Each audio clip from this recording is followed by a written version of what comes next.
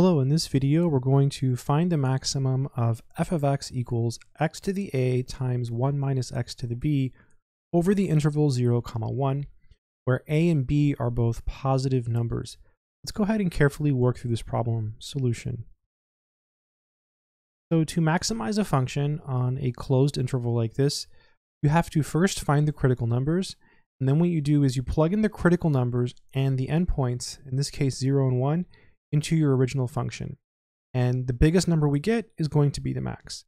We're going to start by finding the critical numbers. So let's take the derivative. To do that, we're going to use something called the product rule. Well, the product rule says if you have two functions, say f and g, and you want the derivative of that product, think of f as your first function and g as your second function. It's the derivative of the first times the second plus the first times the derivative of the second. So this is the product rule from calculus. We're going to apply it here to this problem. This is our first function.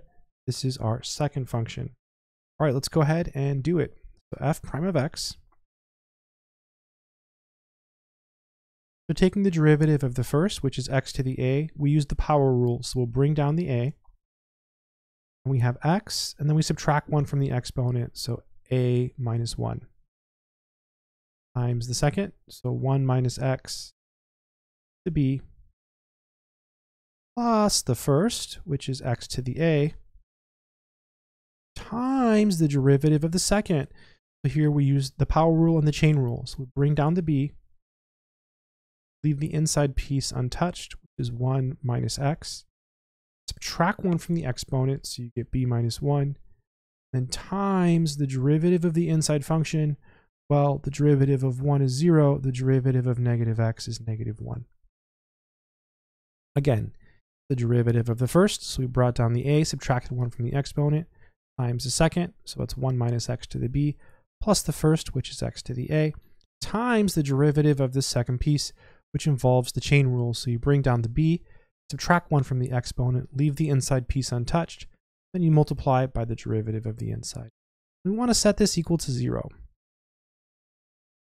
All right, so keep going. So now f prime of x equal to, at this point, we're going to factor. So let's factor out things that have the smallest exponents. So let's start with the x to the x terms. We have x to the a minus 1 and we have x to the a. Well, x to the a minus 1 is smaller, so you want to factor that out. So I'm going to write it x to the a minus 1 because it has the smaller exponent, right? That's what I meant to say. So you want to factor out the pieces that have the smallest exponent. Now we have 1 minus x to the b and 1 minus x to the b minus 1. Well, b minus 1 is smaller than b. We're going to pull this one out. 1 minus x to the b minus 1. I'm going to put a bracket here. And so now we're actually going to factor. So first I wrote down what I was going to factor out. So this one and this one, that's what we factored out. I wrote them here, so I won't underline them anymore. All right, so how do we get this piece? What's missing? Well, we need the a. And we've already got x to the a minus 1.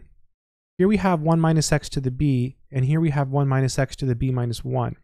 So what do we multiply by 1 minus x to the b minus 1 to get 1 minus x to the b? Well, that would be 1 minus x to the 1, right? Because when you multiply 1 minus x to the 1 times 1 minus x to the b minus 1, you add the exponents. b minus 1 plus 1 is b, boom. And then here we have a minus. There's this lingering minus sign. We have the b. And we pulled out this whole term here, this 1 minus x to the b minus 1. We have an x to the a here. Here we have an x to the a minus 1. So what do we need here? We need an x to the 1. Because when you multiply x to the 1 times x to the a minus 1, you add the exponents. A minus 1 plus 1 is a. Pretty tough. Pretty tough. It's not easy. This is a little bit harder for people because it has variables, but this factoring trick is something you've known your whole life. You know, if you have x to the 4th minus x squared, which one do you factor out? Well, you factor out x squared, and we'll look at that. It's the one that has the smaller exponent. So it's something that you've always done. It's just when you're doing it here because the exponents are weird, it seems harder. So now we have a product equal to 0, so we can set each piece equal to 0. So we have x to the a minus 1, each factor equal to 0. That's 0. Or we have 1 minus x to the b minus 1 equal to 0. Or we have all of this equal to 0. Okay, so this is a times 1 minus x minus bx equal to 0. So we have a product, 3 factors equal to 0, so you set each factor equal to 0.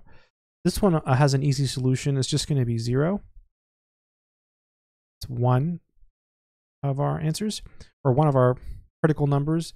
Actually, yeah, we're going to test this point anyways because it's an endpoint, so it's kind of not really relevant. Here we're going to get 1. So again, this is one of our endpoints because we're on the interval 0, 1, so that's not really relevant. It's not going to help us in any way. And then so here we have hopefully a different number. Let's distribute the a. So a times 1 is a times x is ax. We have a minus, and then minus bx, and this is equal to 0. We're trying to solve for x, so looks like we can pull out a negative x here. So we have a minus x, parentheses, a plus b, right?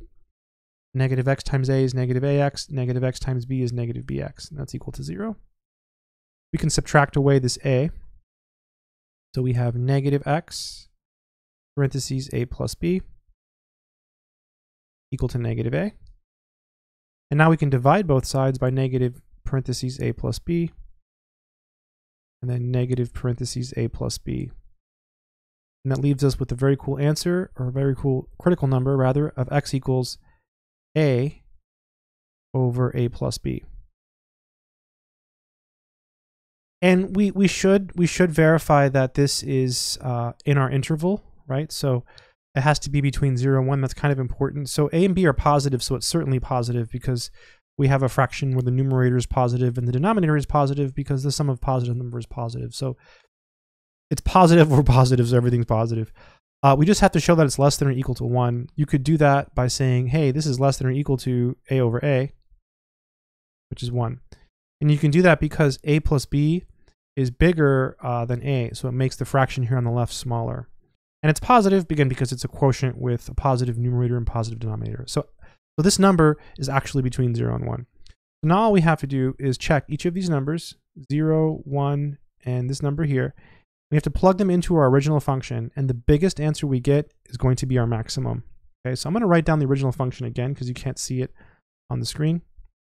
So it was f of x equals, and it was x to the a, parentheses, 1 minus x to the b.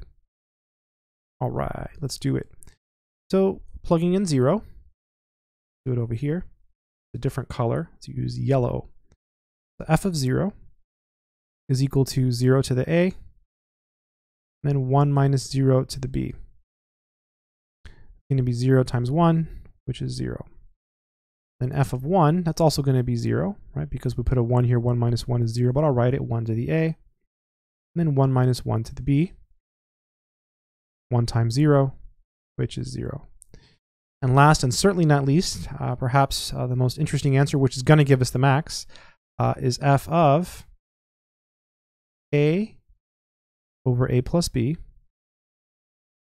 What is that going to be? So this is our x, so it'll be parentheses a over a plus b to the a. And here, we're going to get parentheses 1 minus a over a plus b, and all of this is to the b. Let's clean this up. We can certainly do that.